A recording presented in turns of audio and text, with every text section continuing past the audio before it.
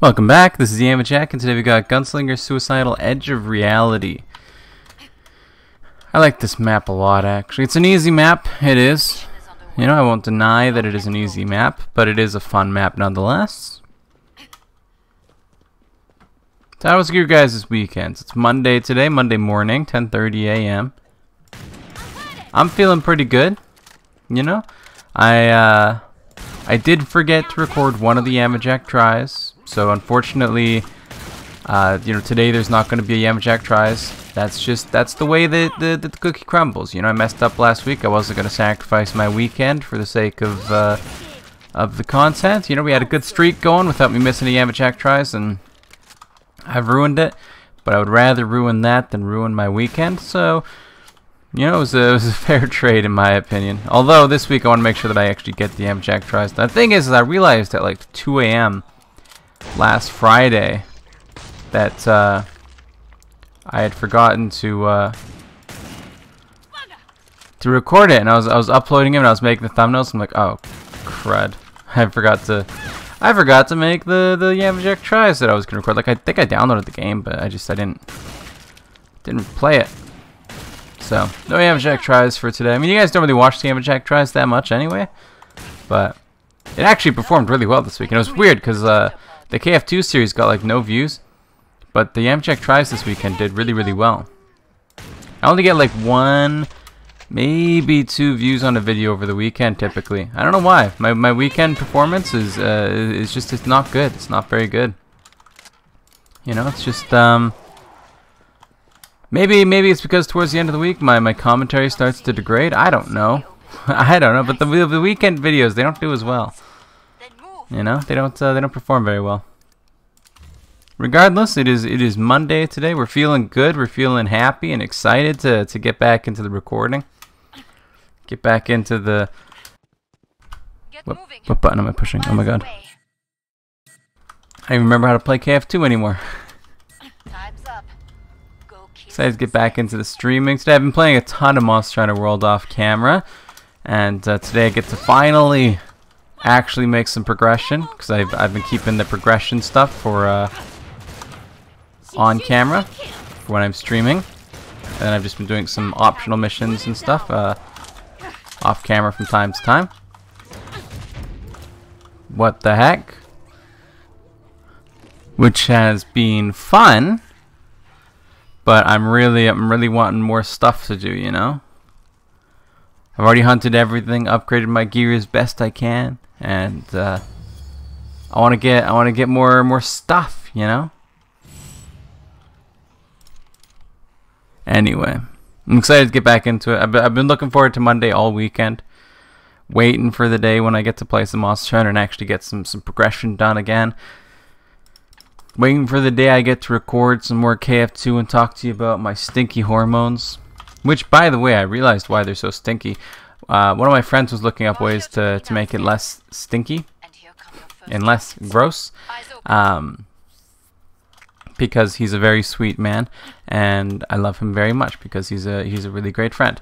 And he took it upon himself to try and look it up, and then he found out why it was stinky, and apparently they're sulfur pills. So, you know, that's cool.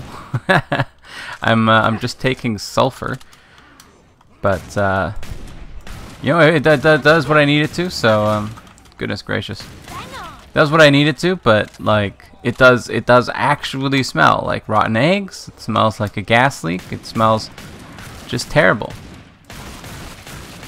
you know.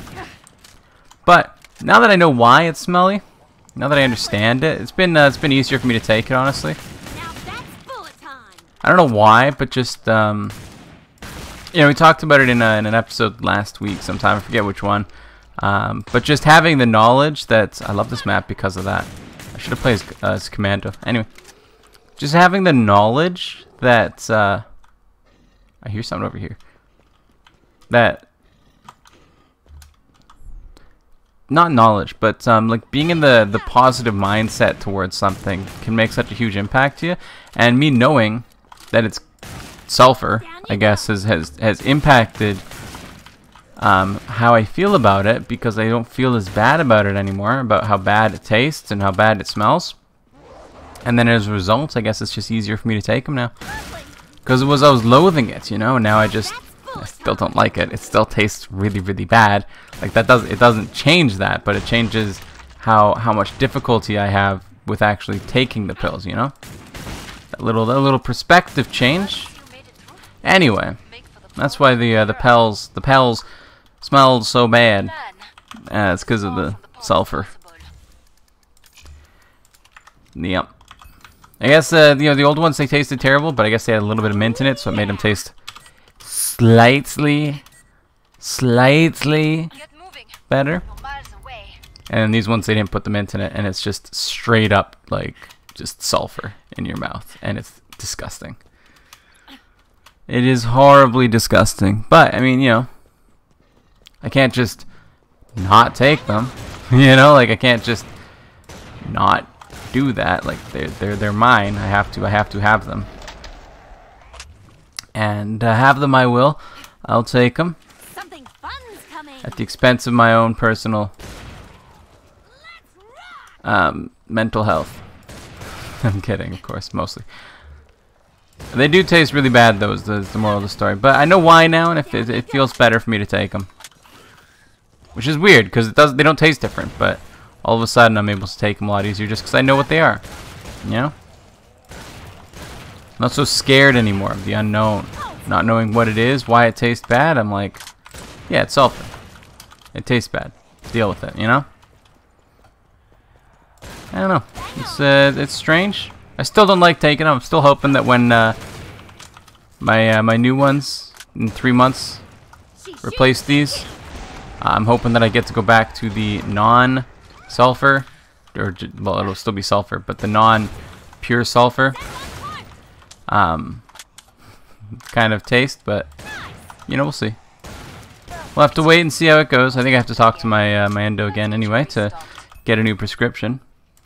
Which means I might have to get another reference from my doctor. I don't know how this all works. I'm amazed I'm even able to get this far. I don't know what I'm doing.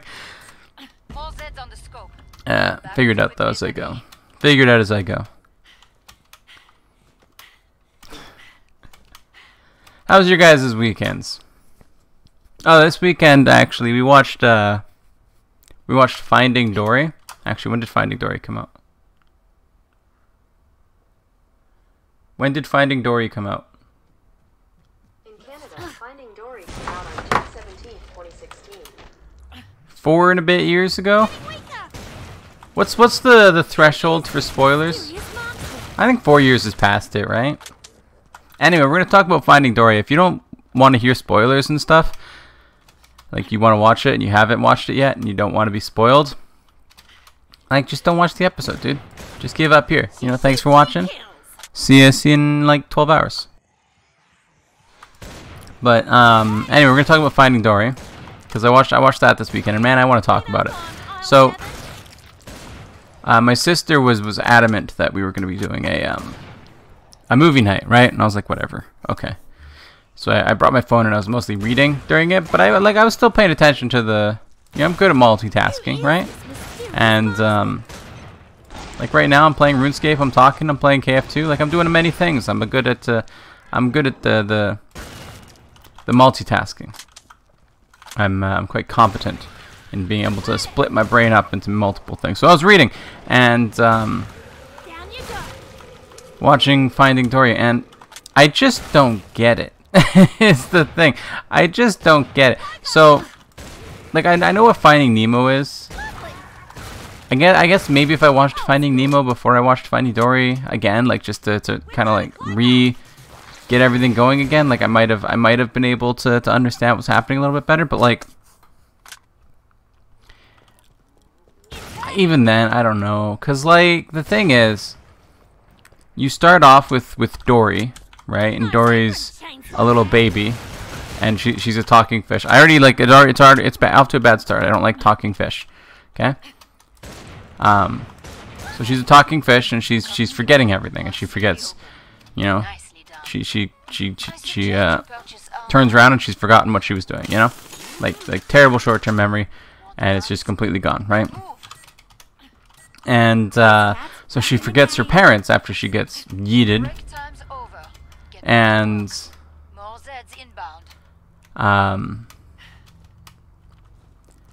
she ends up like finding, you know, Nemo and Marlin or whatever, and you know, the whole Finding Nemo thing happens. But then she's like, yeah, I gotta find my parents, you know? So she ends up remembering something about her parents. She's like, I have to go find my parents. So then she runs across the whole ocean, and they just kind of like time lapse at this time on some turtles' backs. I'm like, huh, okay. And then they end up like trying to infiltrate this like aquatic amusement park thing to find her parents who were in captivity.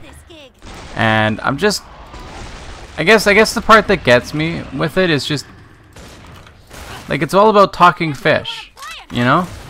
And I don't know, I'm not big into movies, but I'm just like, the fish are intelligent, and like, I don't know, like it was just a bad movie. I didn't get it. Like why are these fish trying to find their parents? Like, your fish parents are probably dead. You know, how many years has it been? They're dead. They've either been eaten or killed or caught. Like, they're dead. Fish don't live that long. Okay?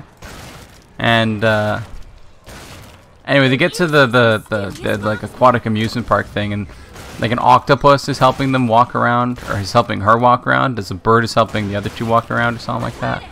And I just you know, they eventually find their parents, and then they have to have like some whale sharks or whatever come in and make a mess of the place for the truck to end up like being taken over by the octopus. I'm just, I don't get it. I don't get the appeal of the entire movie. Like, I'm like, I watched it, and I just, at the end of it, I'm like, I don't understand what I got from this. I don't get it, you know? I don't know. I'm not a big movie person, but like that's genuinely about my experience with Finding Dory. Like, I know it didn't make much sense, but like, this movie just doesn't make sense to me. I don't get the point of it, you know? Typically when I watch movies, I like for it to be interesting, entertaining, you know, informative. I don't watch movies that much anyway, but I expect the movies to at least, you know, have some kind of a point. It didn't. There was no point. It was just some fish swimming across the ocean trying to infiltrate a aquarium. And then when they did, they were like, "Oh shoot, my father has been escaped from the pipes." Because you can just swim out of the aquarium through the pipes. You can't do that. Okay, if you go to an aquarium, the pipes aren't going to be there for you to swim out of into the ocean. They specifically don't want the contamination of that. Like, you're not going to be able to just do that. You're not able to come and go freely. Anyway, I didn't get it, is the thing. I don't get like in general, just movies with talking animals. Look, I know that it's a whole thing, and people are like, "Oh, the animals are so cute and they're talking," and I'm just like, the animal. Why are the animals talking? I don't get it. Why? You know what? We can't actually.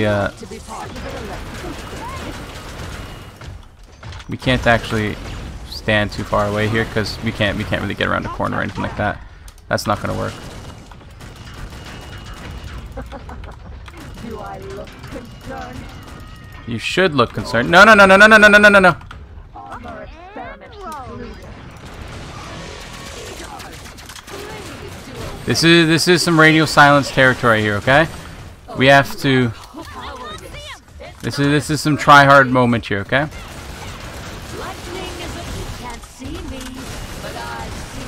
So I really want to win, and we did it. That was a close call. That was a very close call. Yeah, I don't get the talking animals thing in movies. I don't get it. I mean, I don't get movies. You know? I don't get movies in general. Let alone when there's talking animals and stuff. I just I don't know.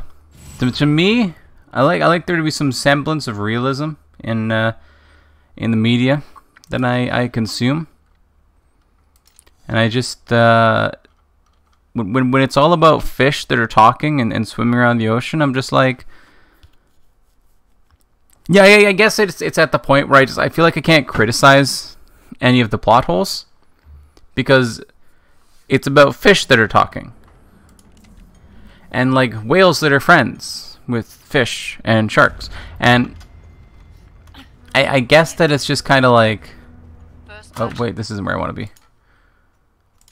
I guess it's just like I feel I can't criticize the plot holes because it's just, well, that's how it is in this world, you know. There's talking fish. You know, you really think there can't be a pipe that leads out into the ocean?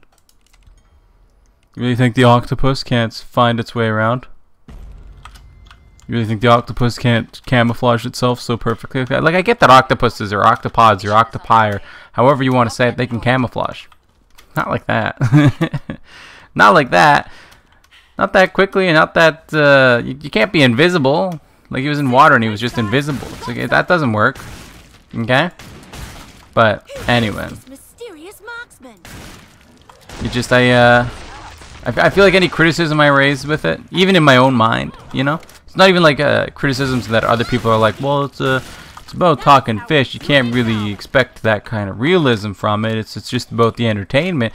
Even my own brain is like, well, you can't, you know, it's arguing these same points to me. I'm just like, I know that, but it still bothers me. And then I can't really complain about this stuff. I can't really raise the parts that I didn't like about it, you know? I guess that's what it kind of boils down to for me when there's talking animals. It's just like, well, this isn't our world, you know. The animals here don't talk. Things are different over there. I'm just you know, I don't know. It bothers me, man. Anyway, I watched Finding Dory. I didn't like it. It was just a terrible movie. It was a terrible movie. I'm sorry. If you like Finding Nemo, that's your own prerogative. You know, you're allowed to like it. For me, I think it was one of the worst movies I've ever seen in my life. And I've seen very few movies. So it's not a very low bar, but it was just probably the worst movie I've ever seen. I just, like, from start to finish, I feel like nothing happened. Like, nothing important happened from start to finish. There was no conflict at any point, really, you know? I mean, there was conflict, but like it never felt like there was any kind of danger involved, you know? Like, she's with the octopus, and the octopus is just kind of taking her around. And, you know, there's conflict because they have to avoid the people who are looking for the octopus, except every time the people find the octopus is just like, see ya, and then he gets out immediately. And I'm like, well, you could have built it up to be a moment, you know? And then Nemo and Marlin are like stuck in a fish tank, and then they're just like, oh no, we're stuck. What would Dory do? And then they just jump out of the fish tank and hop along to a different place, go into the pipes and out into the ocean. And like, it's just, I just don't get it, because there's just no risk involved. Nobody at any point was in any danger, because they can just overcome anything by just doing whatever they want, and it'll work. It will just work. Like, that's the entire point of the movie. I think that's the moral that we learned, was that no matter what you want to do it, and it will work, because it will just work if you do it and don't think very hard. You know, like, that's the whole moral of the story. That I saw, you know, was literally just, what would Dory do? Oh, you know, not think about what she does, just do it, and then it will just work. You know, like, that's what it all boiled down to. Like, that's just not, it's not a good lesson to be teaching people. And then, like, it's just dumb. I don't know. It was an extremely unenjoyable experience for me, honestly. And I would wholeheartedly recommend that nobody watch Finding Dory, because it was just garbage. It was trash. And I harbor no resentment towards my sister for bringing this tirade of garbage upon me. She's a fan of it. She likes it. It's fine if you like it. You know, you're allowed to like it. But just for me, it was just garbage, man.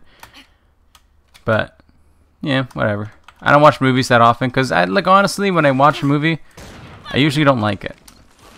You know, I usually watch it and I'm just like, why would they do this? Why wouldn't they have done that?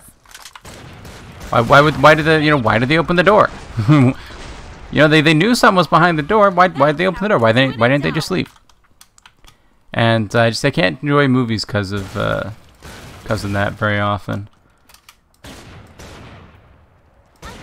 Meanwhile, you know, I read like, you know, Chinese web novels and stuff, and it's like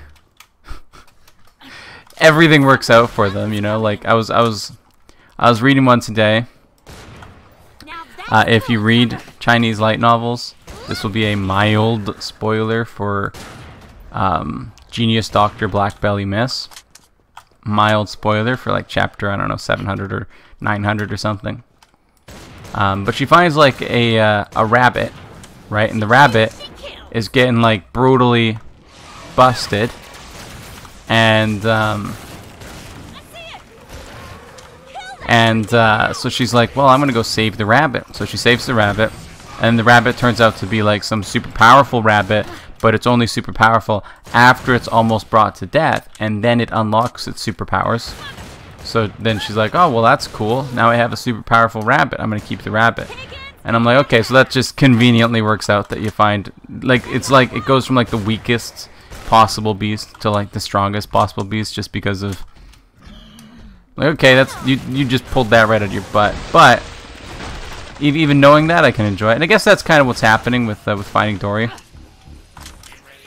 Is that if you like that kind of medium, if you like that kind of content, then you're going to be able to look past the flaws, and you're going to be able to enjoy it. You know, for me, I can look past things in web novels, manga, and stuff, and enjoy it because I like the medium. I like the cliches and the tropes and all that. You know, I appreciate them. And I can enjoy them, and I guess it's the same thing for people who like Disney movies and like talking animals in movies and stuff, you know? They enjoy the base idea, and they can look past the, you know, it's about that suspension of disbelief.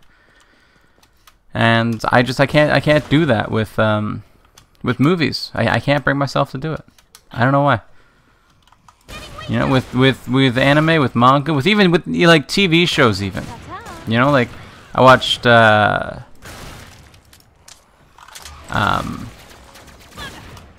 one with Walter White in it, Breaking Bad. I've watched the Good Place. You know, I've watched few of these TV shows, like live action TV shows. I'm not just a weeb, okay? And like even with those, like I can suspend my disbelief and enjoy them for what they are. But once it's in like a movie form, and you're like, yeah, sit here for 2 hours and watch these talking fish talk to each other and make absolutely no progress towards any kind of goal that actually matters. I'm like, yeah, I just can't suspend the disbelief. I can't do it. Can't bring myself to do it. Even with live action movies, it's just they have to be really good for me to enjoy them, because I don't enjoy movies in general.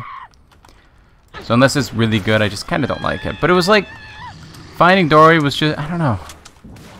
It felt like a movie for children, and a lot of movies for children, like Pixar actually does this particularly well. A lot of children's movies will oftentimes be, you know, made for children but enjoyable by adults. Finding Dory did not feel like that. Disney movies, like classic Disney movies, now that Disney owns half of the movies that exist in existence, you know, every movie's a Disney movie, but like, you know, Disney movies like Cinderella, Finding Dory, Finding Nemo, you know, classic. Is Finding Dory even Disney? Yeah, it's Disney, right? It's Disney. I'm pretty sure it's Disney. Anyway, like classic Disney movies, I feel like they're just not. You know, I feel like you're either a Disney fan and you're enjoying them when you're an adult, or you're not a Disney fan, and as an adult you just look at these and you're like, why? Why? And I feel like you have to be a Disney fan to enjoy it, and I'm not. You know, you either enjoy that type of stuff, that childish humor, or you don't. And I just don't. So that was my weekend. I wouldn't say it was ruined by the Finding Dory, but it was definitely like a couple of hours that I would have rather spent on something else, because it was not particularly enjoyable. I would have rather like slept or something. Not particularly enjoyable. I just wouldn't say it was wasted, but it was kind of like, I don't know. I only have so much time on the weekends, and then I had to spend it watching like this terrible movie. I'm like, yeah, I would have rather just done anything else. I would have rather just, you know, pooped for 2 hours or something. Like, I just, yeah, it was just a bad movie. I can understand how somebody might enjoy it if you're into that, you know. Again, it's okay to enjoy things that I don't. I'm not gonna get upset with you for liking content. I like a lot of trash myself. I recognize that, but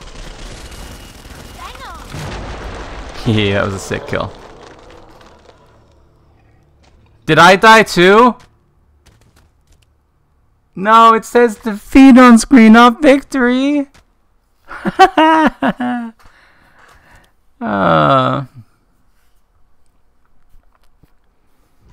Dear. Anyway, you watch what you want to watch. You enjoy what you enjoy. I'll enjoy what I enjoy, which is not movies. Movies, not my thing.